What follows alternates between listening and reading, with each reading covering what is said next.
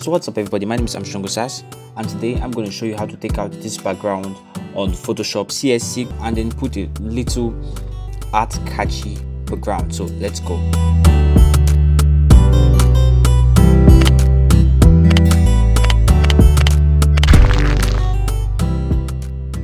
Now this is a picture of Tasha.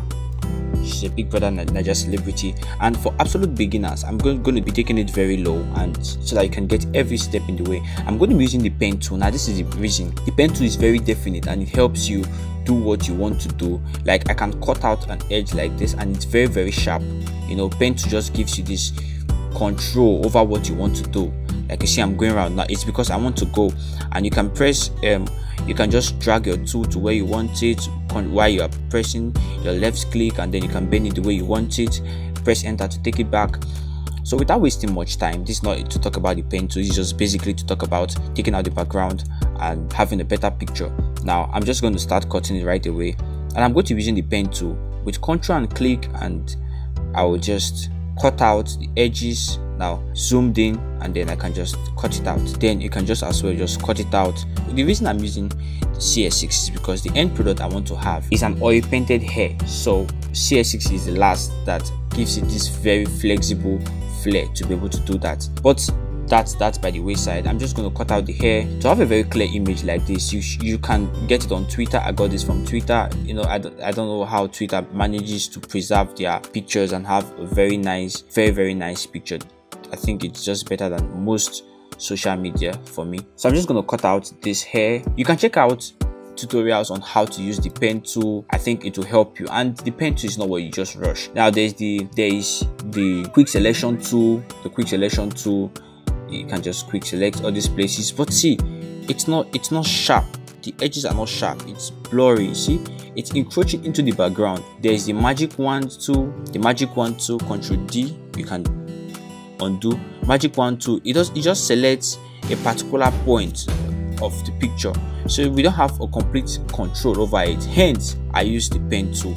Now using the pen tool is a lot easier and it's flexible. I'm just going to undo what I've done and then go back straight up to the pen tool. So I'm just going to cut out the hair. I don't want the video to be a long one, so without wasting much time, I'm just going to fast forward it a little to when I'm done cutting the hair, and then I'll add the background so that you see what we do.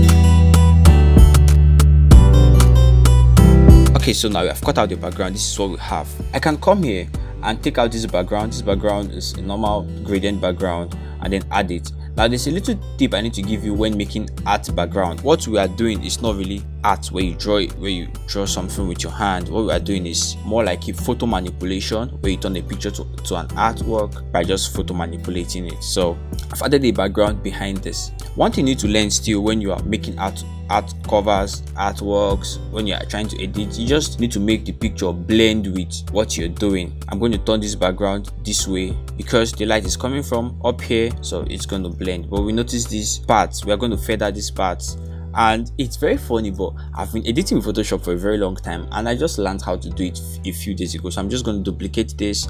I'll hide this layer underneath, and then I'll control and I'll click this, it will select it, and while it's selected, I would invert. To invert is Ctrl Shift I. So I've inverted, and then I would come to feather.